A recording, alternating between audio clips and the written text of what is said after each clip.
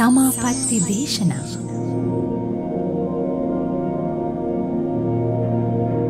සම්මා සම්බුදු සරණයි සුපින්වත් ඔබ සිළුම දෙනාට සමාපatti දේශනා උතුම් සදහම් දේශනා මාලාවේ තවත් උතුම් ධර්මානුශාසනාවක් ශ්‍රවණය සඳහායි ඔබ සූදානම් වන්නේ. සප්ත බොජ්ජංග ධර්ම ඇසුරින් සිදු කෙරෙන ප්‍රථම ධර්මානුශාසනාවයි අද දවසේදී මෙලෙසින් ඔබ වෙතට සමීප කරන්නේ. ගෞරවනීය ආරාධනාවෙන් ධම්සභා මණ්ඩපයට වැඩමවා වදාළ කොළඹ 7 ජාත්‍යන්තර විපස්සනා භවනා මධ්‍යස්ථාන වාසී ශාස්ත්‍රවේදී ත්‍රිපිටකාචාර්ය අතිපූජනීය බෝගහපුර දේවමිත්ත ස්වාමීන් වහන්සේට අපගේ নমස්කාරය වේවා. සාදු සාදු සාදු.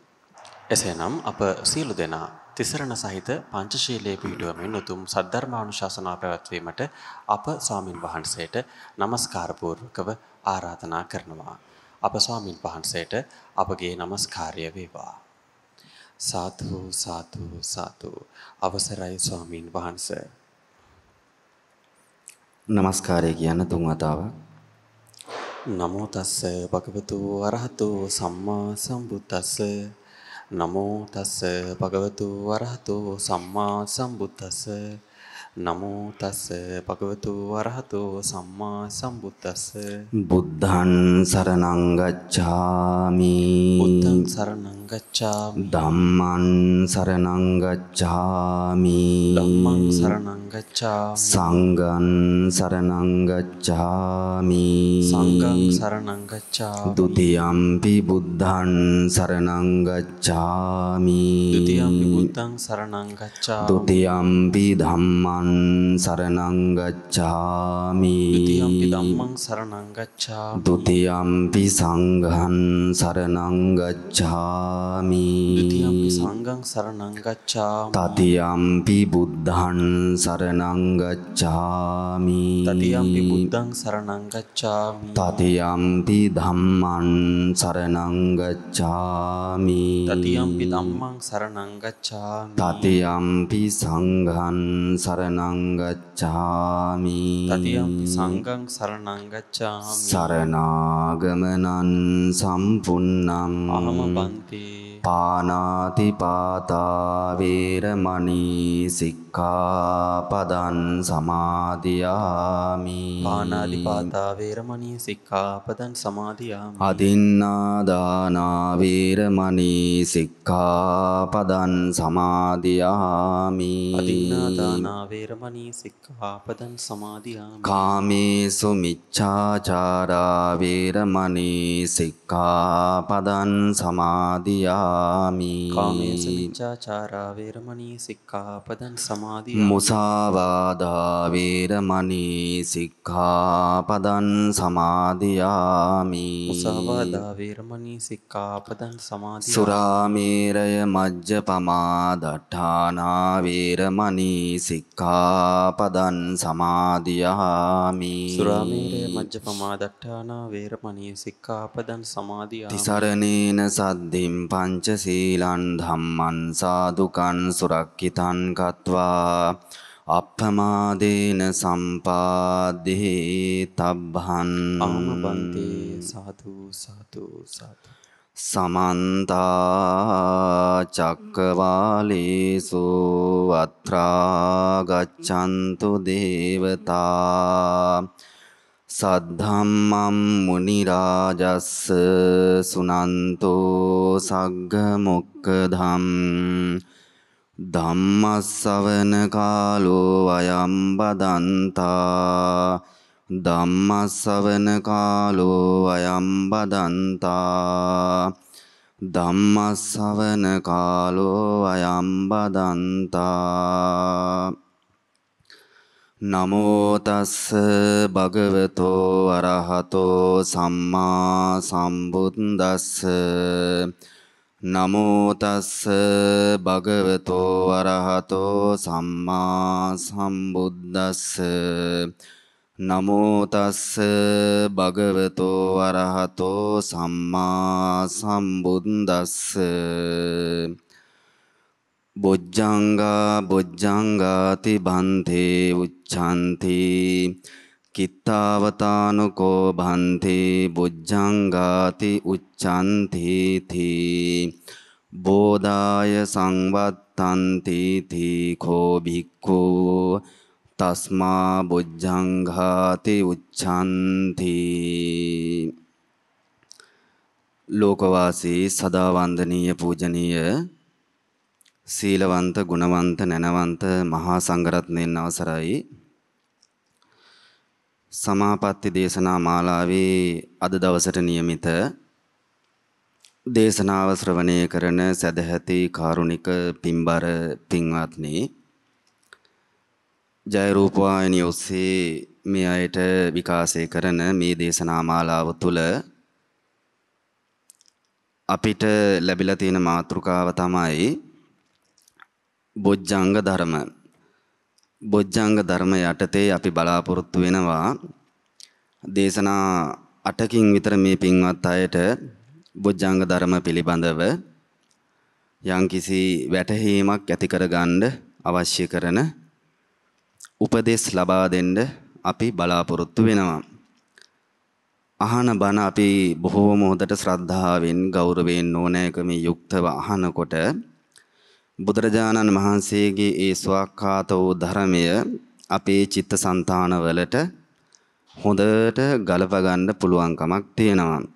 බුදුරජාණන් වහන්සේ ධර්මයේ දේශනා කරන්නට යෙදුනේ ලෝකේ ජීවත් වෙන මිනිසයන්ට, ලෝකේ ජීවත් වෙන දෙවියන්ට, ලෝකේ ජීවත් වෙන බ්‍රහ්මයන්ට. මනුස්ස, දිව්‍ය, බ්‍රහ්ම කියන තුන් ලෝකේ කාට කොහොම ගැලපෙනවද කියලා බුදුරජාණන් වහන්සේ මනාව මේ ධර්මය වටකුරු කරලා දේශනා කරලා තියෙනවා. ඒ නිසා අපිට පුළුවන්කමක් තියෙන අපේ ජීවිතේ සාර්ථක කරගන්න සද්ධර්ම ශ්‍රවණය කිරීම තුලින්. බුදුරජාණන් වහන්සේ දේශනා කරනවා පින්වත්නි, බොජ්ජංග සංයුත්තේ අපාර කියන සූත්‍ර දේශනාව තුළ සප්තිමේ භික්කවේ බොජ්ජංගා භාවිතා බහුලී කතා අපාරා පාරංගමනාය සංවත්තන්ති කතමේ සත්ත. විශේෂයෙන්ම මේ පිළිබඳව මේ අයට මූලාශ්‍රය හැටියට අධ්‍යයනය කරන්නට පුළුවන් සූත්‍ර පිටකයේහි සංයුත්ත නිකායේ බොජ්ජංග සංයුත්තය, ඒ වගේම සූත්‍ර පිටකයේ සංයුත්ත නිකායට ලියලා තියෙන සාරත්ත ප්‍රකාශනී කියන සංයුත්ත නිකාය අට කතාව අධ්‍යයනය කරන්නට පුළුවන් මේ පිළිබඳ අවබෝධයක් ගන්න. ඒ වගේම අභිධර්ම පිටකයේ විභංග ප්‍රකරණයේ බොජ්ජංග විභංගය භාවිතා කරනවා අපි. ඒ වගේම බොජ්ජංග විභංගයට රචනා කරලා තියෙන සම්මෝහ විනෝදනී කියන විභංග අට කතාව අපි භාවිතා කරනවා.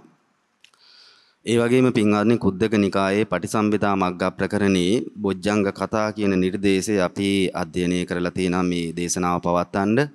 ඒ වගේම පවත්වන්නට යෙදුන මේ ශාසනයට ඉමහත් සේවයක් සිද්ධ කරන්නට යෙදුන අතිපූජනීය රේරුකාණේ මහා නායක මාහිමිපාණන් වහන්සේ විසින් රචිත බෝධිපාක්ෂික ධර්ම විස්තරය කියන ග්‍රන්ථය අපි මේ අයට පාවිච්චි කරන්න මේ වෙලාවේ දැනුවත් කරන ඒ ග්‍රන්ථ ආශ්‍රයෙන් තමයි අපි මේ දේශනා මාලාව සිද්ධ කරන්නේ. එතකොට අර බොජ්ජංග සංයුත්තේ බුදුරජාණන් වහන්සේ දේශනා කරේ මහණෙනි, බොජ්ජංග ධර්ම හතක් තියෙනවා. සප්තිමේ භික්ඛවේ බොජ්ජංගා භාවිතා බහුලී කතා. භාවිතා කරන්න ඕන, පාවිච්චි කරන්න ඕන, බහුල වශයෙන් පාවිච්චි කරන්න ඕන. අපාරා පාරංගමනාය සංවත්තන්ති සංසාරයේ නැමැති මෙතරෙන් නිර්වාණය නැමැති පරතරයට යන්න පුළුවන් කමක් තියෙනවා. කතමේ සත්ත. මොනවද මේ කියන බොජ්ජංග ධර්ම හත? සති සම්බොජ්ජංගෝ, ධම්මවිජේ සම්බොජ්ජංගෝ, විරිය සම්බොජ්ජංගෝ, ප්‍රීති සම්බොජ්ජංගෝ, පස්සද්ධි සම්බොජ්ජංගෝ, සමාධි සම්බොජ්ජංගෝ, උපේක්ඛා සම්බොජ්ජංගෝ. ඉමේකෝ සප්ත බොජ්ජංගෝ භාවිතා බහුලී කතා අපාරා පාරංගමනාය සංවත්තන්ති. සති සම්බොජ්ජංගය, ධම්මවිජේ සම්බොජ්ජංගේ, විරිය සම්බොජ්ජංගේ, ප්‍රීති සම්බොජ්ජංගේ, පස්සද්ධි සම්බොජ්ජංගේ, සමාධි සම්බොජ්ජංගය, උපේක්ඛා සම්බොජ්ජංගේ කියන මෙන්න මේ බෝධි අංග 7 යම්කිසි කෙනෙක් වර්ධනය කරනවා නම් ඒ අයට සංසාරේ නැමැති මෙතරින් නිර්වාණය නැමැති පරතරයට යන්න පුළුවන්කමක් තියෙනවා. ඒ වගේම පින්වත්නි බුදුරජාණන් වහන්සේ දේශනා කරනවා බොජ්ජංග සංයුත්තේම විදා කියන සූත්‍ර දේශනාව තුළ යම්කිසි කෙනෙකුට මාන්නේ අයින් කරගන්න අවශ්‍යතාවයක් තියෙනවා නම් සදිස මාන්නේ, සෙය්‍ය මාන්නේ ආදී මාන්නේ අයින් කරගන්න අවශ්‍යතාවයක් තියෙනවා නම් ඒ සෑම දෙනා විසින්ම මේ බොජ්ජංග ධර්ම 7 වැඩි යුතු බව සංයුත්ත නිකායේ බොජ්ජංග සංයුත්තේ විදා කියන සූත්‍ර දේශනාව තුළ බුදුරජාණන් වහන්සේ දේශනා කරනවා. ඒ වගේම බුදුරජාණන් වහන්සේ සංයුත්ත නිකායේ බොජ්ජංග සංයුත්තේ කය කියන සූත්‍ර දේශනාව තුළ පැහැදිලි කරනවා යම්කිසි කෙනෙකුට මේ දුකට හේතුව තණ්හාව දුකට හේතුව බවට පත් වෙලා තියෙන තණ්හාව අයින් කරන්න අවශ්‍යතාවයක් තියෙනවා නම් උවමනාවක් තියෙනවා නම් ඒ තණ්හාව අයින් කරන්න කැමති පුද්ගලයා අනිවාර්යයෙන්ම බොජ්ජංග ධර්ම 7 වැඩි යුතු බව බුදුරජාණන් වහන්සේ දේශනා කරනවා. ඒ වගේම පින්වත්නි සංයුත්ත නිකායේ ඒක ධම්ම කියන සූත්‍ර දේශනාව තුළ බොජ්ජංග සංයුත්තේම තියෙන ඒක ධම්ම කියන සූත්‍ර දේශනාව තුළ යම්කිසි තැනැත්තෙකුට මේ සංසාරයට ඇද බැඳ තියෙන ධර්ම මේ සංසාරයට අපිව ඇද බැඳ තියෙන ධර්ම බුදුරජාණන් වහන්සේ දේශනා කරන සංයෝජන ධර්ම හැටියට දස සංයෝජන ධර්ම හැටියට සක්කාය දිට්ඨි විචිකිච්ඡාව සීලාබ්බත පරාමාස කාමරාග පටික රූපරාග අරූපරාග මාන උද්දච්ච අවිද්‍යාව කියන මේ දස සංයෝජන ධර්මයන් උපාදාන ස්කන්ධ පංචකයට අපිව ඇද බැඳ තියෙන මේ දස සංයෝජන ධර්මයන් යම්කිසි කෙනෙකුට ප්‍රහාණය කරන්න අවශ්‍යතාවයක් තියෙනවා නම් ඒ සෑම දෙනා විසින්ම සංයුත්ත නිකායේ ඒක ධම්ම කියන සූත්‍ර දේශනාව තුළ පැහැදිලි කරනවා බොජ්ජංග ධර්ම 7 වැඩි යුතු බව. ඒ වගේම සංයුත්ත නිකායේ පින්වත්නි පඤ්ඤවා කියන සූත්‍ර දේශනාව තුළ බුදුරජාණන් වහන්සේ පැහැදිලි කරනවා මේ බොජ්ජංග සංයුත්තේම යම්කිසි කෙනෙකුට ප්‍රඥාව වර්ධනය කරන්න අවශ්‍යතාවයක් තියෙනවා නම් ඒ ප්‍රඥාව වර්ධනය කරන්න අවශ්‍යතාවයේ තියෙන අය මේ බොජ්ජංග ධර්ම 7 අනිවාර්යයෙන්ම වැඩි යුතු බව. ඒ වගේම සංයුත්ත නිකායේ බොජ්ජංග සංයුත්තේ දුක්ඛඤ්ඤ කියන සූත්‍ර දේශනාව තුළ බුදුරජාණන් වහන්සේ දේශනා කරනවා යම්කිසි කෙනෙක්ගේ ප්‍රඥාව අඩු වෙන්න ප්‍රධානම හේතුව තමයි මේ බොජ්ජංග ධර්ම 7 නොවැඩීම කියලා බුදුරජාණන් වහන්සේ දේශනා කරනවා. ඒ වගේම පින්වත්නි දලිද්ද කියන සූත්‍ර දේශනාව තුළ සංයුත්ත නිකායේ බොජ්ජංග සංයුත්තේ දලිද්ද කියන සූත්‍ර දේශනාව තුළ යම්කිසි කෙනෙක් මේ ලෝකේ මානසික වශයෙන් දිලිඳුභාවයට පත් වෙනවා නම් ඒ දිලිඳුභාවයට පත් වෙන්නට ප්‍රධානම හේතුව තමයි බොජ්ජංග ධර්මයන් වැඩිම කියලා බුදුරජාණන් වහන්සේ දේශනා කරනවා. ඒ වගේම සංයුත්ත නිකායේ බොජ්ජංග සංයුත්තේ අදලිද්ද කියන සූත්‍ර දේශනාව තුළ බුදුරජාණන් වහන්සේ දේශනා කරන යම්කිසි කෙනෙක්ට දිලිඳුභාවයේ නැතුව මේ ලෝකයේ ජීවත් වෙනවා නම් සංසාර ජීවිතේ ඒ අය බොජ්ජංග ධර්මයන් 7 වඩපු අය කියලා බුදුරජාණන් වහන්සේ දේශනා කරනවා. ඒ වගේම පින්වත්නි බුදුරජාණන් වහන්සේ බොජ්ජංග සංයුත්තේ තුල චක්කවත්ති කියන සූත්‍ර දේශනාව තුල දේශනා කරනවා රඤ්ඤෝ භික්කවේ චක්කවත්තිස්ස පාතුභාවා සත්තන්නං රතනානම් පාතුභාවෝ හෝති තථාගතස්ස භික්කවේ පාතුභාවා අරහතෝ සම්මා සම්බුද්දස්ස සත්තන්නම් බොජ්ජංග රතනානම් පාතුභාවෝ හෝති. මේ ලෝකයේ අබුද්ධෝත්පාද කාලවල් වල පින්වත්නි බුද්ධ ශූන්‍ය කාලවල් වල ත්‍රිවිධ චෛත්‍ය නොමැති කාලවල් වල මේ ලෝකයට දස සක්විති වත පුරමින් සක්විති රජවරු මේ ලෝකයට පහළ වෙනවා. සක්විති රජවරු මේ ලෝකයට පහළ වෙනවා. සක්විති රජවරු මේ ලෝකයට පහළ වෙනකොට මව්කුස තුල පිළිසිඳ ගන්නකොටම ඒ සක්විති රජතුමාගේ මහා පුණ්‍යවන්ත භාවයේ නිසා දෙතිසම් මහා පුරුෂ ලක්ෂණ තියෙන ඒ සක්විති රජතුමාගේ මහා පුණ්‍ය ශක්තියේ බලයෙන් එතුමාගේ ජීවිතේ සාර්ථක වෙන්න සතුටු කරවන්න පින්වත්නි සත්ත්‍ය රත්නයක් මේ ලෝකයට පහළ වෙනවා කියලා බුදුරජාණන් වහන්සේ දේශනා කරනවා. ඒ කාලේ මිනිස්සුන්ට වන්දනමාන කරන්න කිසිම දෙයක් නැති කාලයක ඒ සක්විති රජතුමාට පහළ වෙන චක්ක රත්නය, ඒ වගේම හස්ති රත්නය, අස්ති රත්නය, මාණික්‍ය රත්නය, ශ්‍රී රත්නය, පරිනායක රත්නය, පුත්‍ර රත්නය කියන මේ ගහපති රත්නය, පරිනායක රත්නය කියන මේ රත්න 7 ලෝකයා විසින් වන්දනමාන කරන තත්වයකට පත් වෙනවා කියලා සඳහන් කරනවා. සක්විති රජතුමා ලෝකයට පහළ වෙනකොට රත්න 7ක් පහළ වෙනවා වගේ පින්වත්නි මේ අය දන්නවා ලෝකයට පින්වත්නි බුදු කෙනෙක් පහළ වෙන්නේ ලෝකේ හැමතැනටම ගිහිල්ලා නෙමෙයි. බුදුරජාණන් වහන්සේ නමක් ලෝකේ පහළ වෙන්නේ මේ ලෝකේ ඝනකම්ම තැන මහා බෝධිසත්වයාණන් වහන්සේ නමක් බුද්ධත්වයට පත් වෙන්න අවශ්‍ය කරන බෝධි සම්භාර ධර්මයන් පූර්ණේ කරලා බෝධි සම්භාර ධර්මයන් පූර්ණේ කරලා පින්වත්නි අප්‍රමාණ චතුරංග සමන්නාගත වීරියක් ගන්නවා කාමං තචෝච නහරෝච අට්ඨේච අවසිස්සතු උපසිස්සතු ශරීරේ මන්සං ලෝහිතං යන්තම් පුරුෂ දාමේන පුරුෂ පරාක්‍රමේන නතන් අපත්තා විරියස්ස සන්තානම් භවිස්සති කියලා මගේ ශරීරේ හමයි නහරයි යටයි ඉතුරු වේවා ලේමස් වියලේවා කියන විදියට දෙතිස් මහා පුරුෂ ලක්ෂණ තියෙන ශරීරය අතහැරලා කාය ජීවිත අපේක්ෂාව අතහැරලා තුල්ලෝකයක දුක් විඳින සියලුම සත්වයන් වෙනුවෙන් මම බුද්ධත්වයේ නැමැති සිද්ධිය සිද්ධ කරගෙන චතුරාර්ය සත්‍ය ධර්මය Tamanගේ උත්සාහයෙන් අවබෝධ කරගන්නකම් මම මේ ස්ථානයෙන් ආසනයෙන් නැගිටින්නේ නැහැ කියලා අදිෂ්ඨානයක් ගන්න වෙලාවේ පින්වත්නි ඒ බුදුරජාණන් වහන්සේලාගේ ශරීර ප්‍රමාණයට මහ පොළොවේ නාභිය පලාගෙන මහ පොළොවේ ඝනකම්ම තන පලාගෙන වජිරාසනයක් මේ ලෝකයට පහළ වෙනවා දියමන්ති ආසනයක් වජ්‍ර කියලා කියනවා දියමන්ති වලට ඒ වගේම මේ උන්වහන්සේ වැඩ ඉන්න විදිහට හෙල්ලෙන්නේ නැති ඉරියව්වටත් වජ්‍ර කියලා සඳහන් කරන බුද්ධත්වයට පත් වෙනකන් ඒ ඉරියව්ව වෙනස් කරන්නේ. එතකොට ඒ බුදුරජාණන් වහන්සේ පින්වත්නි මහ පොළොවේ ඒ නාභිය පලාගෙන වජිරාසනයේ පහළ වෙන්නේ ගයාවේ ලෝකේ අද සඳහන් කරනවා ගයාව බුද්ධ ගයාව කියලා ඒ ප්‍රදේශයට සඳහන් කරනවා සියලුම බුදුරජාණන් වහන්සේලා පහළ වෙන්නේ මෙන්න මේ ස්ථානයේ. ඒකට හේතුව තමයි බුද්ධත්වයට පත් වෙන්න පින්වත්නි කෝටි ලක්ෂ 24ක් විතර සියලුම බුදුරජාණන් වහන්සේලා සමාධීන් වලට සමවදිනකොට මේ පෘථිවි ධාතුව තුල කිසියම්ම භූමියක් ඒකට ඔරොත්තු දෙන්නේ නැහැ. මේ භූමිය විනාශ ස්වභාවයට පත් වෙලා යනවා. ඒකට ඔරොත්තු දෙන එකම ස්ථානය තමයි බුද්ධ ගයාව කියන ස්ථානය. ඒ මහ පොළොවේ ඝනකම්ම තැන මහ පොළොව කවදා හරි විනාශ වෙනවා නම් අන්තිමටම විනාශ වෙන්නේ ඒ වජිරාසනයේ තියෙන තැන. මහ පොළොව කවදා හරි ආරම්භ වෙනවා නම් කල්ප විනාශ වෙලා නැවත ලෝකේ ආරම්භ වෙනවා නම් පටන් ගන්නවා නම් හට ගන්නවා නම් ඉස්සල්ලාම භූමියේ ඇති වෙන තැන තමයි ඒ වජිරාසනයේ තියෙන තැන ඝනකම්ම තැන. මේ ඇයට මතක ඇති සවැත් නුවර ජේතවනාරාමේ ආනන්ද බෝධිය රෝපණය කරන වෙලාවේ බුදුරජාණන් වහන්සේ මේ පිළිබඳව දැනුවත් කරනවා. ආනන්ද ස්වාමීන් වහන්සේ සඳහන් කරන ඔබ වහන්සේ බුද්ධ ගයාවේ වැඩ හිටියා වගේ මේ සවැත් නුවර ජේතවනාරාමේ ආනන්ද බෝධිය ළඟ පුළුවන් නම් වැඩ ඉන්න කියලා අපිට පින් සිද්ධ කරගන්න.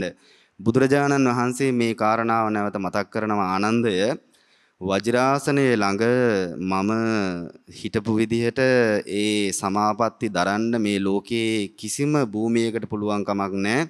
ජේතවනාරාමේ ඒ විදිහට මට කොහොමත් වැඩ ඉන්න පුළුවන් කමක් නැහැ කියලා සඳහන් කරනවා. එතකොට මේ ලෝකේ එච්චර ප්‍රබල කටයුත්ත සිද්ධ කරන දවසේ පින්වත්නි තථාගතස්ස භික්කවේ පාතුභාවා අරහතෝ සම්මා සම්බුද්දස්ස සත්තන්නම් බොජ්ජංග රතනානම් පාතුභාවෝ හෝති. ලෝකයට බුදු කෙනෙක් පහළ වෙනකොටම මේ බොජ්ජංග ධර්ම 7 පහළ වෙන බව බුදුරජාණන් වහන්සේ සංයුත්ත නිකායේ පින්වත්නි චක්කවර්ති සූත්‍රය දේශනාව තුළ සඳහන් කරන්නට යෙදෙනවා. සක්විති රජ කෙනෙක් ලෝකයට පහළ වෙනකොට රත්න 7ක් පහළ වෙනවා වගේ බුදුරජාණන් වහන්සේ නමක් කල්ප කෝටි ගානකින් මේ ලෝකයට පහළ වෙනකොට බොජ්ජංග ධර්ම 7 මේ ලෝකයට පහළ වෙන බව සඳහන් කරනවා. සක්විති රජතුමාගේ බොජ්ජංග ධර්ම නිසා ලැබෙන සතුටක් ඇද්ද ඊට දසදහස් වාරයක් ලක්ෂ ප්‍රකෝටි වාරයකට වඩා සන්තෝෂයක් බොජ්ජංග ධර්ම 7 තුලින් ලබන්න පුළුවන් බව බුදුරජාණන් වහන්සේ අවධාරණය කරනවා පින්වත්නි. ඒ වගේම සංයුත්ත නිකායේ බොජ්ජංග සංයුත්තේ තුල බුද්ධි සූත්‍රයේදී බුදුරජාණන් වහන්සේ දේශනා කරනවා යම්කිසි කෙනෙකුට බුද්ධිය වර්ධනය කරන්න අවශ්‍යතාවයක් තියෙනවා නම් ඒ සෑම දෙනා විසින්ම බොජ්ජංග ධර්ම 7 වැඩි යුතු බව බුදුරජාණන් වහන්සේ පින්වත්නි දේශනා කරන්නට යෙදුනා. ඒ වගේ බොහෝම වටිනා කියන කාරණා 7ක් තමයි මේ බොජ්ජංග ධර්ම කියලා කියන්නේ. එතකොට මේ බොජ්ජංග ධර්ම අපි කොහොමද වඩන්න ඕන?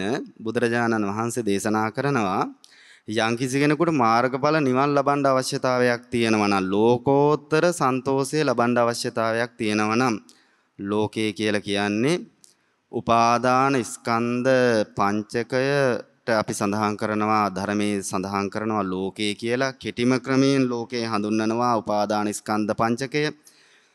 ඒ සමහර කෙනෙකුට ඒක තේරුම් ගන්න බැයි නම් විභජනය කරනවා බුදුරජාණන් වහන්සේ ආයතන 12 හැටියට. ආයතන 12 හැටියට යම්කිසි කෙනෙකුට විදර්ශනා කරන්නට බැයි නම් තේරුම් අරගන්නට බැයි නම් තවත් විස්තර කරනවා පින්වත්නි ඉන්ද්‍රිය 18ක් හැටියට. මෙන්න මේ විදිහට එකම උපාදාන ස්කන්ධ පංචකය බුදුරජාණන් වහන්සේ එක එක විදිහට දේශනා කරනවා. එතකොට මේ උපාදාන ස්කන්ධ පංචකය ඉක්මවා යන උපාදාන ස්කන්ධ පංචකය ඉක්මවා යන ලෝකෝත්තර නිර්වාණ ශාන්තිය යම්කිසි කෙනෙකුට සැනසෙන්න අවශ්‍යතාවයක් තියෙනවා නම් ඒ අය අනිවාර්යයෙන්ම මේ බොජ්ජංග ධර්ම 7 වැඩි යුතු බව සඳහන් කරනවා.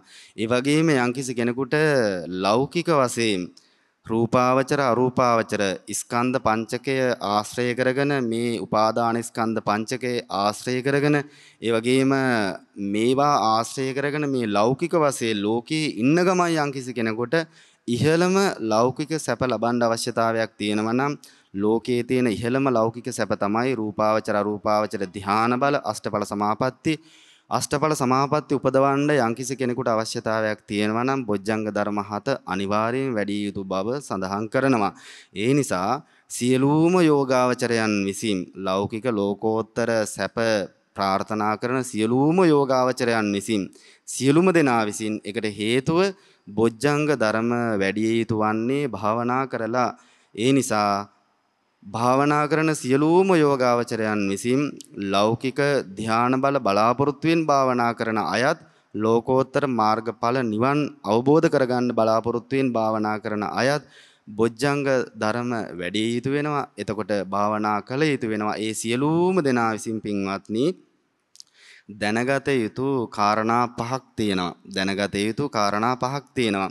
බොජ්ජංග ධර්ම වඩන්න අවශ්‍යතාවයේ තිබ්බත් දැනගත යුතු කරුණු පහක් අතිපූජනීය රේරුකාණේ මහානායක ස්වාමීන් වහන්සේ සූත්‍ර ධර්ම ගලපමින් උන්වහන්සේ අධියර පහක් දේශනා කරනවා. එතකොට අපි හැමදෙනාම විසින් මේ ධර්ම ශ්‍රවණය කරන හැමදෙනාම විසින් විශේෂයෙන් වර්තමාන කාලයේහි බොහෝ දෙනෙක් භාවනා කරනවා. භාවනාවට බොහෝ අර්ථ කතා සපයනවා, අර්ථ විවරණ සපයනවා.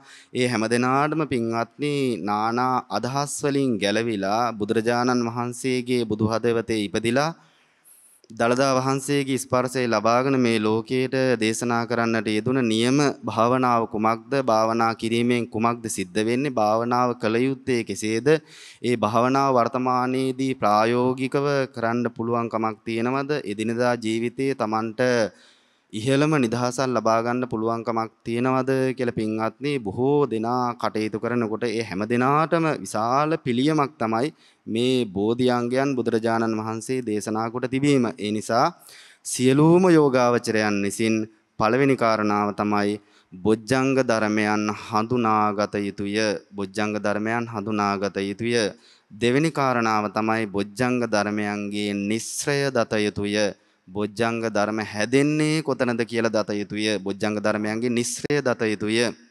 ඒ වගේම තමයි බොජ්ජංග ධර්මයන් වඩන හැටි දැනගත යුතුය.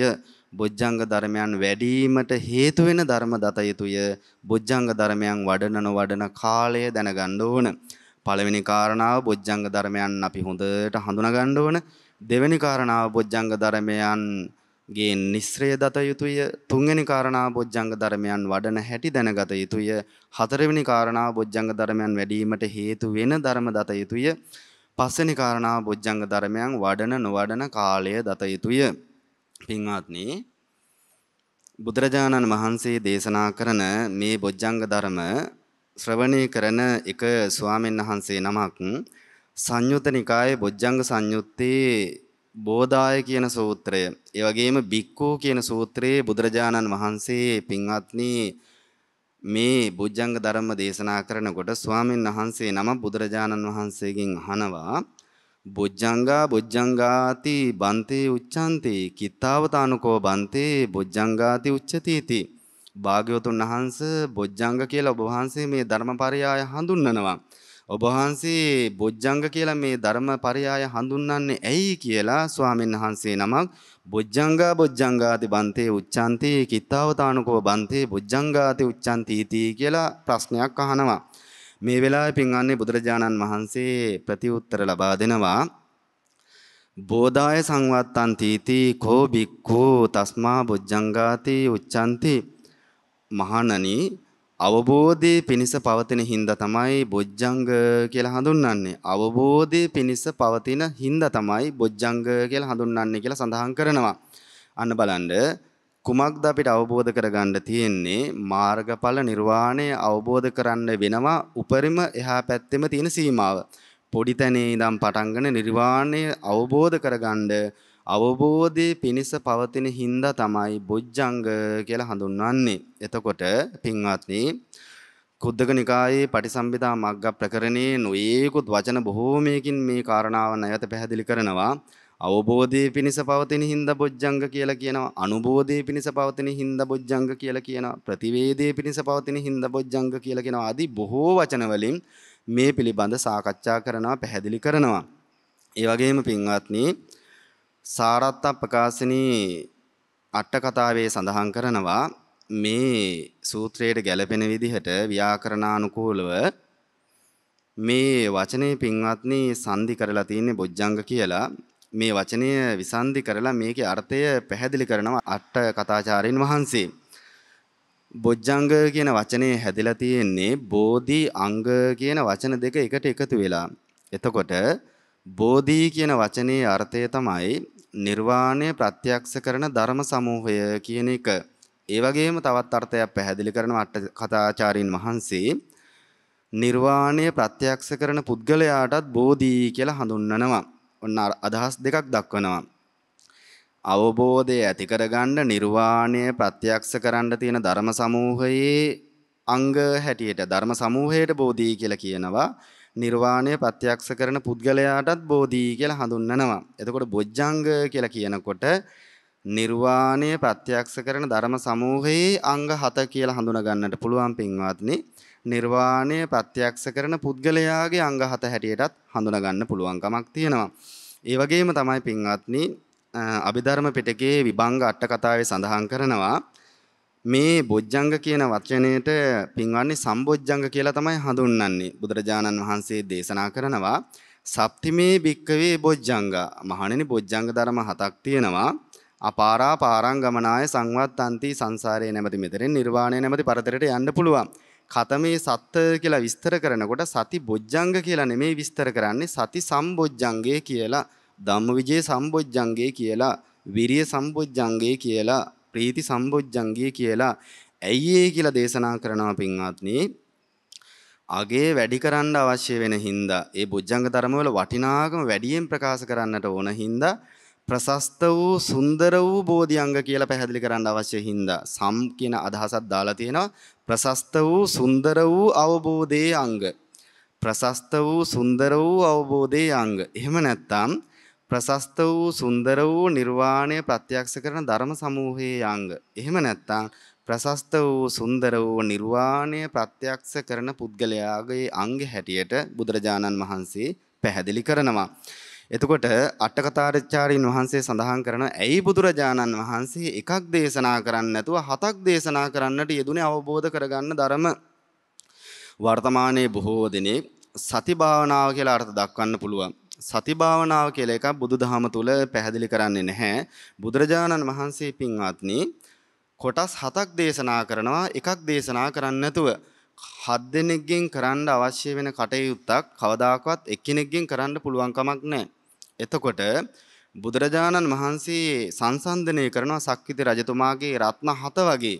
බුදුරජාණන් වහන්සේ සඳහන් කරන නිර්වාණය ලබන කෙනාට මේ අංග 7ම තියෙන්න අවශ්‍ය බව, භාවනා කරන කෙනාට මේ අංග 7ම තියෙන්න අවශ්‍යයි කියලා බුදුරජාණන් වහන්සේ දේශනා කරන්නට යෙදෙනවා. එතකොට පළවෙනියටම දේශනා කරන්න පින්වත්නි සිහිය, සති සම්බොජ්ජංගය.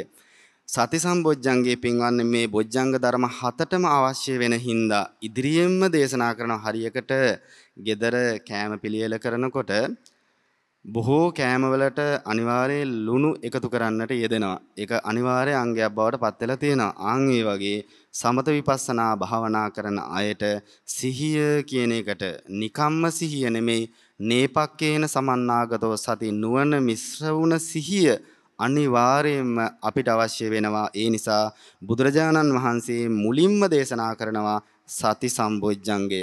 ඒ වගේම තමයි පින්වත්නි මේ චෛතසික ධර්මයන් සමබර වුන් නැත්නම් මේ කාරණාව ඉදිරියට කරගෙන යන්න පුළුවන් කමක් නැහැ. සමහර වෙලාවට අපේ හිත භාවනා කරනකොට උද්දච්චයට යනවා. අපිව නොසන්සුන් වෙනවා. අපිට යමක් කරගන්න පුළුවන් කමක් නැතුව යනවා. හිත උද්දච්චයට යනකොට පින්වත්නි හිත උද්දච්චයට යන වෙලාවට ධම්මවිජේ සම්බොජ්ජංගයට ඒ වගේම විරිය සම්බොජ්ජංගයට ප්‍රීති සම්බොජ්ජංගයට ඒ උද්දච්චය අයින් කරන්න පුළුවන් හැකියාවක් නැහැ. ඒවා ගැන හිතනකොට ධම්මවිජේ සම්බොජ්ජංගේ වැඩුණොත් එහෙම තවත් පින්වත්නි අපේ උද්දච්චය වැඩි වෙලා අපිට මේ භාවනාව කරගෙන යන්න පුළුවන් කමක් නැහැ. ඒ නිසා උද්දච්චයට ප්‍රතිපක්ෂ ධර්ම තුනකුත් උද්දච්චයට පක්ෂ ධර්ම තුනකුත් බුදුරජාණන් වහන්සේ දේශනා කරනවා. යම්කිසි කෙනෙක්ට පින්වත්නි උද්දච්චය වැඩි වෙනකොට නොසන්සුන්කම වැඩි වෙනකොට ඒ අය පස්සද්ධි සම්පොජ්ජංගේ සමාධි සම්පොජ්ජංගේ උපේක්ඛා සම්පොජ්ජංගේ වර්ධනය කළ යුතු වෙනවා. ඒ වගේම සමහර වෙලාවට අධික සමාධිය වැඩි වෙනකොට සමාධිය පාලනයකින් තොරව ඇති වෙනකොට පින්වත්නි ඒ තනත්තාගේ හිත තීන මිද්දේට යනවා. හිත කම්මැලි වෙනවා. හිත මැලි වෙලා නිදිමත ස්වභාවය ඇති වෙනවා. එතකොටත් භාවනා කරගෙන යන්න පුළුවන් කමක් නැහැ. ඒ නිසා පින්වත්නි බුදුරජාණන් වහන්සේ දේශනා කරනවා හිත කම්මැලි වෙන වෙලාවට කවදාකවත් පස්සද්ධි සම්බොජ්ජංගයෙන් පිහිටල් ලබන්න බෑ. සමාධි සම්බොජ්ජංගයෙන් පිහිටල් ලබන්න බෑ. උපේක්ඛා සම්බොජ්ජංගයෙන් පිහිටල් ලබන්න බෑ. ඒ හිතේ මැලිභාවය අයින් කරන්න පුළුවන් කමක් ඒ බෝධිඅංග තුනට ඇත්තේ නැහැ. හරියට ගිනි ගන්න වෙලාවට පුළුන් ටිකක් එතෙන්ට දැම්මොත් තවත් ගිනි ගන්නවා වගේ නිින්ද යන වෙලාවට කම්මැලි ඇති වෙන වෙලාවට මැලි වෙන වෙලාවට පින්වත්නි අනිත් බෝධිඅංගයන් තුන වර්ධනය වුණොත් එහෙම ඒ තැනත්තා හොඳටම පින්වත්නි කම්මැලි භාවයටපත් වෙනවා. බුදුරජාණන් වහන්සේ දේශනා කරනවා විරියන් අහෝසි අසල්ලීනං මගේ හිත හැකිලෙන්න දෙන්නේ නැතුව මම බුද්ධත්වයේ ලබා ගත්තා කියලා. එහෙමනම් හිත හැකිලෙන්න දෙන්නේ නැතුව පින්වත්නි නිර්වාණය ආරක්ෂා කරගන්න නිර්වාණය සාක්ෂාත් කරන්න ධම්මවිජේ සම්බොජ්ජංගේ විරිය සම්බොජ්ජංගේ ප්‍රීති සම්බොජ්ජංගේ අපිට ප්‍රබලව වඩන්න වෙනවා. එහෙමනම් මේ බෝධිඅංග හතම දේශනා කරන්නට යෙදුනේ භාවනා කරනකොට අතරමඟදී ඇතිවෙන ගැටලු අනිත් බෝධිඅංගයන් සමබර නැති නිසා සමහර බෝධිඅංගයන් උස් පහත් වෙන නිසා ඒ සියලුම බෝධිඅංගයන් සමබර කරමින් භාවනාව කළ යුතු නිසා බෝධිඅංගයන් හතක් හැටියටම ධර්මයේ පින්වත්නි බුදුරජාණන් වහන්සේ දේශනා කරන්නට යෙදුනා. එතකොට ඒකයි මේ බෝධි අංග හතක් හැටියටම දේශනා කරන්නට යෙදුනේ. එතකොට අපි අර කලින් සඳහන් කරා වගේ කාරණා පහක් යටතේ මේ බෝධි අංගයන් අපි අවබෝධ කරගන්න තේරුම් අරගන්න මහන්සි වෙන්න ඕන. බුදුරජාණන් වහන්සේ දේශනා කරන ධර්මයට අනුව මේ බෝධි අංගයන් වර්ධනය කරන්න වෙන්නේ අපිට භාවනාවක් කිරීමෙන්මයි. සඳහන් කරලා තියෙනවා බොජ්ජංග ධර්ම වඩන හැටි දැනගන්න ඕනේ කියන තැන බොජ්ජංග සිද්ධියෙන් භාවනා සිද්ධිය වේ භාවනා සිද්ධියෙන් බොජ්ජංග සිද්ධිය වේ කියලා. එහෙමනම් භාවනා කරනවා කියලා කියන්නේ බොජ්ජංග ධර්ම හත වඩනවා කියන එකට භාවනා සිද්ධියෙන් බොජ්ජංග සිද්ධිය වේ. බොජ්ජංග සිද්ධියෙන් භාවනා සිද්ධිය වේ. බොජ්ජංග ධර්ම හත වඩනවා කියන්නේම භාවනා කරනවා කියන එකටයි. නැත්තම් ඕනම කෙනෙක් වාඩි වෙලා S2 පියාගෙන ඉන්න පුළුවන් කමක් තියෙනවා. තිරිසන් ලෝකයේ සත්වයකට වුණත් වාඩි වෙලා S2 පියාගෙන ඉන්න පුළුවන් කමක් තියෙනවා. වාඩි වෙලා S2 පියාගෙන ඉඳීම කවදාකවත් භාවනාව හැටියට බුදුරජාණන් වහන්සේ අනුමත කරන්නේ නැහැ. වාඩි වෙලා ඉන්න කෙනාට බෝධිඅංග 7 වඩන්න අවශ්‍ය වෙනව නැත්නම් ඒ භාවනාව වඩන්න පුළුවන් කමක් නැහැ. එතකොට පින්වත්නි අභිධර්ම පිටකයේ පින්වත්නි විභංග අට කතාව සම්මෝහ විනෝදනී කියන විභංග අට කතාවේ මේ බෝධිඅංගයන් 7ේම පින්වත්නි ලක්ෂණ දේශනා කරනවා. මේවා ලක්ෂණ 7කින් යුක්තයි. ලක්ෂණ 7කින් යුක්තයි. ඒ වගේම කෘත්‍ය 7කින් යුක්තයි. කෘත්‍ය 7කින් යුක්තයි. දැන් මේ අය දන්නවා මේ ලෝකයේ අනිත්‍ය කියලා ලක්ෂණයක් තියෙනවා. දුක්ඛ කියලා ලක්ෂණයක් තියෙනවා. අනාත්ම කියලා ලක්ෂණයක් තියෙනවා. ලෝකයේ තියෙන ප්‍රබලම අඩුපාඩු තුන. ඒකයි අපි නිවන් දකින්න මහන්සි වෙන්න ඕන. තුන් ලෝකයේ තියෙන ප්‍රබලම අඩුපාඩු තුන තමයි අනිත්‍ය දුක්ඛ අනාත්ම කියන අඩුපාඩු තුන. සබ්බේ සංඛාරා අනිච්චා. සබ්බේ දුක්ඛා අනාත්තා. සබ්බේ දුක්ඛා අනිච්චා. ඒ කියන්නේ මේ ලෝකයේ තියෙන අඩුපාඩු තුන. අඩුපාඩු තුනක් තියෙන හින්දා තමයි බුදුරජාණන් වහන්සේ ත්‍රිලක්ෂණයක් දේශනා කරන්නේ. අඩුපාඩු එකක් තිබ්බනම් එකක් දේශනා කරන්න තිබ්බා. ආන් ඒ වගේ එකින් එකට ලක්ෂණ වෙනස් පින්වත්නි. ආන් ඒ වගේ මේ බෝධිඅංග 7 ලක්ෂණ 7ක් තියෙනවා. එකින් එකට වෙනස්. සති සම්බොජ්ජංගයේ ලක්ෂණේ නෙමෙයි ධම්මවිජේ සම්බොජ්ජංගයට තියෙන්නේ. ධම්මවිජේ සම්බොජ්ජංගයේ ලක්ෂණේ නෙමෙයි විරිය සම්බොජ්ජංගයට තියෙන්නේ. විරිය සම්බොජ්ජංගයේ ලක්ෂණේ නෙමෙයි ප්‍රීති සම්බොජ්ජංගයට තියෙන්නේ. එක එක්කෙනාගේ ලක්ෂණය වෙනස්. ඒකෙන් ගැබ්බෙන අදහස වෙනස් පින්වත්නි. එතකොට විභංග අට කතාවේ සඳහන් කරනවා සති සම්බොජ්ජංගයේ ලක්ෂණය තමයි වැටහීම කියන ලක්ෂණය. වැටහීම කියන ලක්ෂණේ යුක්තයි ඒ මානසික ගුණාංගය. ධම්මවිජය සම්බොජ්ජංගයේ ලක්ෂණය තමයි විශේෂයෙන් පරීක්ෂා කිරීම කියන ලක්ෂණය. වැටහීම කියන ලක්ෂණය ධම්මවිජය සම්බොජ්ජංගයට නැහැ. විශේෂයෙන් පරීක්ෂා කිරීමේ ලක්ෂණයක් තමයි ධම්මවිජය සම්බොජ්ජංගයට තියෙන්නේ. විරිය සම්බොජ්ජංගයේ ලක්ෂණය තමයි උදව් දීම කියන ලක්ෂණය. මානසික වශයෙන් උදව් දීම කියන ලක්ෂණය. පස්සද්ධි සම්බොජ්ජංගයේ ලක්ෂණය තමයි සංසිඳීම කියන ලක්ෂණය. ප්‍රීති සම්බොජ්ජංගයේ ලක්ෂණය තමයි පිනා යාම පැතිරීම කියන ලක්ෂණය. සමාධි සම්බොජ්ජංගයේ ලක්ෂණය තමයි පින්වත්නි ඒකාග්‍රතාවයේ එකඟ බව කියන ලක්ෂණය. උපේක්ඛා සම්බොජ්ජංගයේ ලක්ෂණය තමයි මදහත් බව. එහෙනම් මේ බෝධිඅංග 7ේම ලක්ෂණ 7 අපිට අඳුන ගන්න වෙන්නේත් භාවනා කරලමයි. භාවනා සිද්ධියෙන් බොජ්ජංග සිද්ධිය වේ. එහෙමනම් මේ අංග 7 හඳුනා ගන්න වෙන්නේත් ලක්ෂණ හැටියට භාවනාවක් කිරීමෙන්මයි. බුද්ධානුස්සති සහගත සති සම්බොජ්ජංගේ, බුද්ධානුස්සති සහගත ධම්මවිජය සම්බොජ්ජංගේ, බුද්ධානුස්සති සහගත විරිය සම්බොජ්ජංගේ භාවනාවක් කිරීමෙන්මයි ඒ සති සම්බොජ්ජංගේ වැටහීම කියන එක අපිට කවදා හරි දවසක අවබෝධ කරගන්න වෙන්නේ. පින්වත්නි මුළු ත්‍රිපිටකයම දන්න ස්වාමීන් වහන්සේ නමක් හිටියා බුද්ධ කාලයේ පොටිල ස්වාමීන් වහන්සේ. මේ ත්‍රිපිටකයම අට කතාවත් එක්ක දන්න මේ ස්වාමීන් වහන්සේ බොහෝ ස්වාමීන් වහන්සේලාට මේ ත්‍රිපිටකය උගන්වනවා. එතකොට බුදුරජාණන් වහන්සේ ඉන්න කාලේ බොහෝ දෙනා නිර්වාණය අවබෝධ කරනවා. ස්වාමීන් වහන්සේට නිර්වාණය අරමුණු කරන්න ශක්තියක් ලැබෙන්නේ නැහැ. ඒ නිසා බුදුරජාණන් වහන්සේ පින්වත්නි රිදෙන්න තණ්හාය ජායති සෝකෝ තණ්හාය ජායති බයං. තණ්හාව තියෙනකන් සෝකේ බය හට ගන්නවා කියලා අපි දන්නවනේ නේද? බුදුරජාණන් වහන්සේ මේ භික්ෂුන් වහන්සේට හොඳට රිදෙන්න තණ්හාව තියෙන හින්දා කියන දේ අනිවාර්යෙන් ත්‍රිපිටකයේම දන්න මේ භික්ෂුන් වහන්සේට බුදුන් වහන්සේ නිඳා කරනවා තුච්ච පොටිල කියලා. හිස් භික්ෂුවක්. ඇයි ඒකට හේතුව? මුළු ත්‍රිපිටකයේම දැනගත්තත් මේ බෝධිඅංගයන් Tamanට වඩන්න පුළුවන් කමක් නැහැ. Tamanට වඩන්න පුළුවන් කමක් නැහැ. ඒ නිසා මේ ස්වාමීන් වහන්සේ ලැජ්ජාවටපත් වෙලා මගේ ශාස්ත්‍රුන් වහන්සේ මම මේ පුළු ත්‍රිපිටකයේම දැනගත්තත් මට නිඳා කරා කියලා පින්වන්නේ හිත රිදිලා උන්වහන්සේ භාවනා කරන්න යනවා. භාවනා කරන්න යනකොට බුදුරජාණන් වහන්සේ නිර්මිත බුදුරුව යවනවා. ආලෝකයක් පහළ කරනවා. ගාථාවක් සඳහන් කරනවා. යෝගාවේ ජායති බූරි අයෝගා බූරි සංකයෝ කියලා පින්වන්නේ. යෝගාවේ ජායති බූරි භාවනා කිරීමෙන් ඔබගේ ප්‍රඥාව වැඩෙන්නේ. භාවනා නොකිරීමෙන් ප්‍රඥාව වැඩෙන්නේ නැහැ කියලා. එහෙමනම් භාවනා කිරීමෙන්ම තමයි අපිට මේවා හඳුනා ගන්න වර්ධනය කරන්න සිද්ධ වෙන්නේ. එහෙමනම් සති සම්බොජ්ජංගයේ ලක්ෂණේ වැටහීම කියන කඳුර ගන්න වෙන්නේ අපිට භාවනා කළා. ධම්විජේ සම්බොජ්ජංගයේ ලක්ෂණේ විශේෂයෙන් පරීක්ෂා කිරීම අඳුර ගන්න වෙන්නේ භාවනා කරලා. ඒ වගේම විරිය සම්බොජ්ජංගයේ ලක්ෂණය උදව් දීම කියන ලක්ෂණය හඳුනා ගන්න වෙන්නේ භාවනා කළා. ප්‍රීති සම්බොජ්ජංගයේ ලක්ෂණය පැතිරීම, සන්තෝෂයේ පැතිරීම, හිත අභ්‍යන්තරයේ සතුට පතුරවා හරින ලක්ෂණයක් තියෙනවා. ඒක අඳුර ගන්න වෙන්නේ භාවනාවකින් එච්චර සතුටක් පැතිරෙනවද කියලා අඳුර ගන්න වෙන්නේ රජවරු රජ සම්පත් අතහැරලා අහෝ සැපයි කියලා භාවනා කරන්නට යෙදුනා.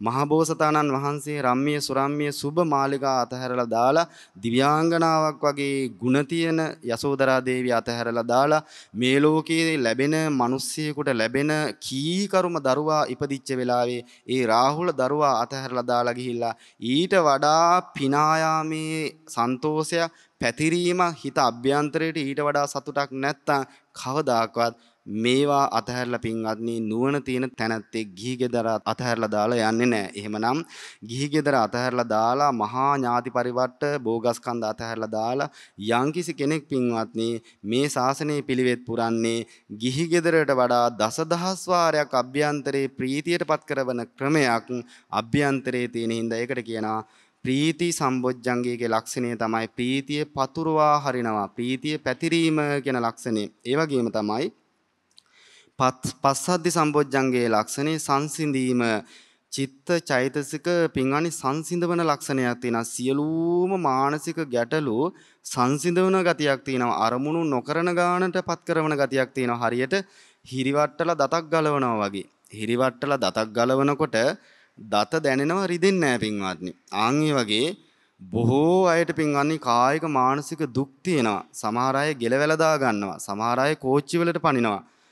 ඇල්පෙනිත්තක්වත් ශරීරයේ ඇනෙනවට කැමති නැති අය මේ ශරීරයේ කුඩු වෙලා ගියදෙන් මේ ශරීරය බිඳිලා ගියදෙන් මේ ශරීරයේ විනාශ වෙලා ගියදෙන් කියලා කෝච්චියකට බෙල්ල තියනවා කියන එකේ තේරුම කායික පීඩාවට වඩා මානසිකව අධික පීඩාවක් තියෙන හින්දාමයි. එතකොට කාය චිත්ත පීඩාවන් සංසිඳවන ගතියක් සංසිඳීමේ ලක්ෂණයක් තියෙනවා. මෙන්න මේ පස්සද්ධි සම්බොජ්ජංගයට කාය කියලා අදහස් කරන්නේ මේ ඕලාරික ශරීරය නෙමෙයි පින්වන්නේ චෛතසික ධර්ම 52ට. එතකොට මේ චෛතසික ධර්මයන්ගෙන් ඇතිවෙන වෙහෙස පීඩාව ගිම්හාන කාලේ තද දූවිලි තියෙන තැනකට අකල් වැස්සක් වැටුනොත් ඒ දූවිලි තිබ්බතනක් හොයාගන්නවත් බැරුව යනවා වගේ යම්කිසි කෙනෙකුට මේ පස්සද්ධිය ඇති වුණොත් එහෙම තමන්ගේ ජීවිතයේ තිබ්බ විශාල පීඩාකාරී ස්වභාවයක් බරක් බිමින් තිබ්බා වගේ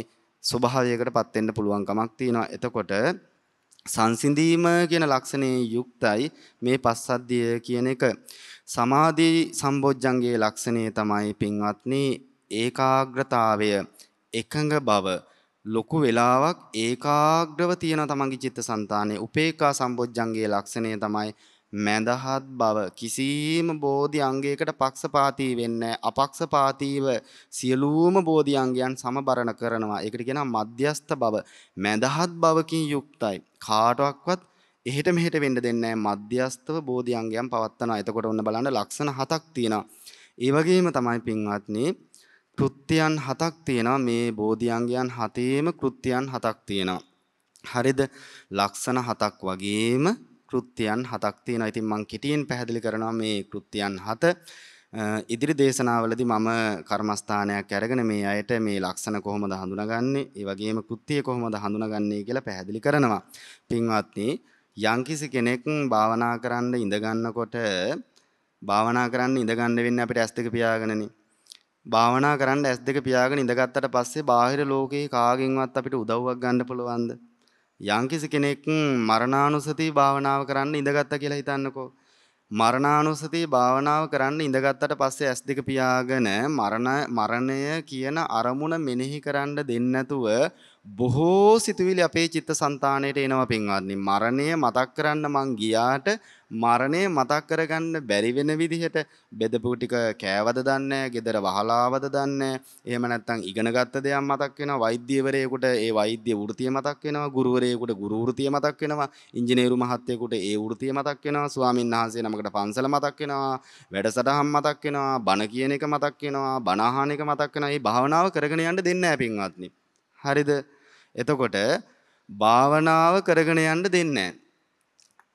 මට භාවනා කරන්න මං ඉඳගත්තට අදාළ අරමුණ ඉස්සරහට කරගෙන යන්න දෙන්නේ නැහැ මට. එතකොට බාහිර ලෝකයෙන් උදව්වක් ගන්න බැරි වෙනකොට අභ්‍යන්තරයෙන් උදව්වක් කරන කෙනෙක් ඉන්න ඕනද නැද්ද? ආන් ඒක තමයි සති සම්බොජ්ජංගේ කෘත්‍ය. පිහියෙන් කරන වැඩේ නෙමෙයි උදැල්ලෙන් කරන්නේ. උදැල්ලෙන් කරන වැඩේ නෙමෙයි තව මොකක් හරි උපකරණයකින් කරන්නේ. එතකොට සති සම්බොජ්ජංගය කියන එක මේ අපේ సంతාන තුල තියෙන්නේ අපිට යම්කිසි වැඩක් කරලා දෙන්න. ඒ සති සම්බොජ්ජංගයේ කෘත්‍යය තමයි එයාගේ ලක්ෂණය වැටහීම. එයාගේ කෘත්‍යය තමයි කර්මස්ථානයෙන් හිතට බැහැරට යන්න දෙන්නේ නැතුව හිත පාලනය කරලා දෙන එකේ කෘත්‍ය સિદ્ધ කරන්නේ සති සම්බොජ්ජංගයෙන්. මේක අඳුන ගන්න වෙන්නේ පින්වන්නේ භාවනා කරලමයි. භාවනා කරලා ගොඩාක් අය කියනවා මගේ හිත පිට ගියා මට ආලෝක පේනවා මාව නොසන්සුන් වෙනවා මගේ මූණ නලියනවා වගේ දැනෙනවා. ඇයි මට මේක කරගෙන යන්න බැරි? ඒ අය කියන්නේ නැහනේ නැගිටලා ඇවිල්ලා මට සති සම්බොජ්ජංගේ නැති හින්දා මේ හිත පිට යනවා කියලා කවුරුවක්වත් කියන්නේ සති සම්බොජ්ජංගේ කෘත්‍යය තමයි කර්මස්ථානයෙන් බැහැරට යන්න දෙන්නේ නැතුව හිත පාලනය කරලා දෙන එක. ඒ සති සම්බොජ්ජංගේ වර්ධනය කරන්න තමයි අපි ගිහින් ඉඳගන්නේ. ඒක ඉබේ පහළ වෙන එකක් නෙමේ. ඒක හේතුඵල ධමයක්. සති සම්බොජ්ජංගේ වැඩි වෙන හැටි බුදුරජාණන් වහන්සේ සංයුත්ත නිකායේ සීල සූත්‍රයේදී සඳහන් කරන බොජ්ජංග සංයුත්තේම කොහොමද සති සම්බොජ්ජංගේ වැඩෙන්නේ කියලා.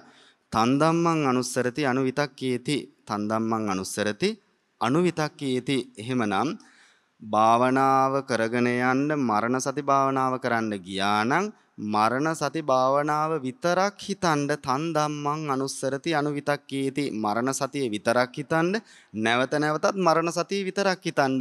එතකොට හිත පිට යන්නේ නැහැ කියලා පින්වත්නි සඳහන් කරන්නට යෙදුනා. එහෙමනම් සති සම්බොජ්ජංගේ කෘත්‍යය තමයි කමඨහනෙන් බැහැරට යන්න දෙන්නේ නැතුව මගේ හිත පාලනය කරලා දීම. ධම්මවිජය සම්බොජ්ජංගේ කෘත්‍යය තමයි කමඨහන ප්‍රකට කර දීම. විරිය සම්බොජ්ජංගේ කෘත්‍යය තමයි අත නොහැර භාවනාව කරගෙන යන්න හිතට රුකුල් දීම. ප්‍රීති සම්බොජ්ජංගේ කෘත්‍යය තමයි යෝග කර්මයෙන් සිත පිනා යාම. පස්සද්ධි සම්බොජ්ජංගේ කෘත්‍යය තමයි කාය චිත්ත පීඩාවන් සංසිඳ වීම. සමාධි සම්බොජ්ජංගේ කෘත්‍යය තමයි නොසැලෙන ලෙස භාවනා ආරම්මණය තුල හිත පිහිට වීම. උපේක්ඛා සම්බොජ්ජංගේ කෘත්‍යය තමයි අනිකුත් සියලුම බෝධිඅංගයන් සමබර කරමින් භාවනාව මැදහත් කරගෙන යන්නට උදව් දීම. බෝධිඅංගයන් සමබර කිරීම. අදට નિયમિત පින්වන්නේ කාල වේලාව අවසන් වෙන නිසා අපි මේ බෝධිඅංගයන් විස්තර වශයෙන් පැහැදිලි කරමින් තනියම ආධිකම්මික භාවනා කරන කෙනෙකුට ආධුනික කෙනෙකුට ගුරුවරයෙක් සොයා ගැනීමට අපහසු කෙනෙකුට තනියම ත්‍රිපිටක බුද්ධ වචනය අධ්‍යයනය කරලා කොහොමද තනියම භාවනාවක් කරගෙන යන්නේ හිතේ සතුට වැඩි වෙන විදිහට නිවන අරමුණු වෙන විදිහට කියලා අපේ ශක්ති ප්‍රමාණයකින් දේශනා මාලාව තුළ අපි මේ පින්වත් අයව දැනුවත් කරන්නට බලාපොරොත්තු වෙනවා. ඒ නිසා සද්ධර්ම ශ්‍රවණය කරන්නට යෙදුන මේ පින්වත් සියලුම දෙනා මේ ලෝකයට දායාද කරන්නට යෙදුන රත්තරන්ලේ ධාතු සුදු පාට කිරි බවට පරිවර්තනය කරලා තමන්ට පොවන්නට යෙදුන දයාබර අම්මා තාත්තා සුජීවත්ව වාසය කරනවා නම් ඒ අම්මා තාත්තට මේ මහා පුණ්‍ය ශක්තියේ බලයේ ආශිර්වාදයක්ම වේවා. මේ බෝධිඅංගයන් වැඩෙන්න අවශ්‍ය කරන පරිසරය සකස් වේවා කියලා අපි සාදු කියලා ප්‍රාර්ථනා කරමු. සම්මා සම්බුද්ධ ශාසනය ආරක්ෂා කරන ගම්බිම් මෙහෙර විහාරයන් ආරක්ෂා කරන ඔබ අපි හැමදෙනාම ආරක්ෂා කරන අල්පේ ශාක්‍ය මහේ ශාක්‍ය දෙවියන්ටත් මෙපින් අනුමෝදන් වේවා. දෙවියන්ගේ දේව බල වැඩේවා. දෙවියන්ගේ දේව ආශිර්වාදය දෙවියන්ගේ දේව රැකවරණය තබන පියවරක් පාසා පිංගතුන් හැම දිනාටම ලැබේවා. දෙවියනුත් ප්‍රාර්ථනීය පරිදි සංසාර දුක් කෙලවර කොට ලබන අමා මහ නිවනින්ම සැනසේවා කියලා අපි සාදු කියලා පින් අනුමෝදන් කරමු. ඒ වගේම මේ පින්වත් අය නමින් අභාවයට යන්නට යෙදුන මෞදමෞපිය ආදී වර්ග පරම්පරානුයාත සියලුම ඥාතීන් මෙපින් අනුමෝදන් වේවා. ඒ අයගේ සංසාර ජීවිතයේ සූපත් භාවයටපත් වේවා. ප්‍රාර්ථනා කරන බෝධියකින් අමා මහ නිවනින්ම සැනසේවා කියලා අපි සාදු කියලා පින් අනුමෝදන් කරමු. ඒ වගේම විශේෂයෙන්ම මේ ලෝකයට මේ පණිවිඩය කියන්නට මේ ධර්මයේ දේශනා කරන්නට විශේෂ අනුග්‍රහයක් දක්වන ජය රූපවාහිනී ආයතනයේ ඒ කාර්ය මණ්ඩලය ඇතුළේ හැමදෙනාම බොහෝ පින් සිද්ධ කරගන්නවා. මේ ධර්ම ශ්‍රවණය කරලා යම්කිසි චිත්තසංතානයක ලෝකේ කොහේ හරි කාගේ හරි කුසල සිතක් ඇති වෙනවා නම් කුසල සිත් පේලියක් ඇති වෙනවා නම් ජීවිතේ වෙනස් වෙනනම් ඒ අනුග්‍රහය දක්වන හැමදෙනාටම අප්‍රමාණ පින් සිද්ධ වෙන නිසා ඒ ආයතනයේ සියලුම දෙනාට අපි පුණ්‍යානුමෝදනා කරනවා. අවසාන වශයෙන් මේ ධර්ම ශ්‍රවණය කරන්නට යෙදුන ගුණවන්ත මේ පින්වතුන් හැමදෙනාටම කායික මානසික නිරෝගී භාවය ලැබේවා. සංසාරයේ නැමැති මෙතරින් නිර්වාණය නැමැති පරතරට යාමට බෝධිඅංගයන් වර්ධනය කරන්න අවශ්‍ය කරන ශක්තිය ධෛර්යය වරම වාසනාවම ලැබේවා කියලා අපි ප්‍රාර්ථනා කරනවා. ආකාසට්ටා ච බුම්මට්ටා දේවා නාග මහිද්దికා පුඤ්ඤන්තං අනුමෝදිත්වා චිරන් රක්ඛන්තු ශාසනං. ආකාසට්ටා ච බුම්මට්ටා දේවා නාග මහිද්దికා පුඤ්ඤන්තං අනුමෝදිත්වා චිරන් රක්ඛන්තු දේශනං.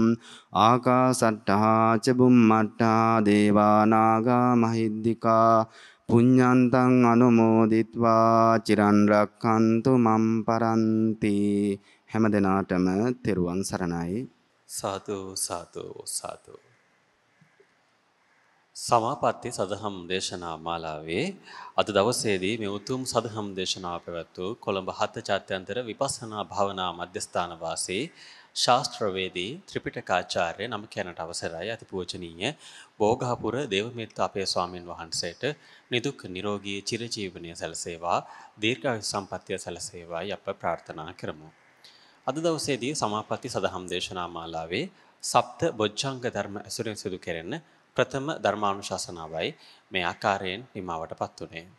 ජය රූපවාහිනී නාලිකාව ඔස්සේ විකාශනය වන උතුම් සදහම් දේශනාවන් ඔබට ජයමග දේශනා YouTube නාලිකාව ඔස්සේ නැවත වතාවක් නැරඹිය හැකියි. එසේනම් අද දිනට නියමිත උතුම් සදහම් දේශනාවයි අප මෙලෙසින් නිමවටපත් කරන්නේ. ගෞරවනීය දේශකයන්න් වහන්සේට අපි යලිත් වතාවක් ප්‍රාර්ථනා කරමු නිදුක් නිරෝගී චිරජීවනයේ සැලසේවා දීර්ඝායු සම්පන්නිය සැලසේවා කියා. ඔබ සැමට සම්මා සම්බුදු සරණයි. සමාපatti දේශනා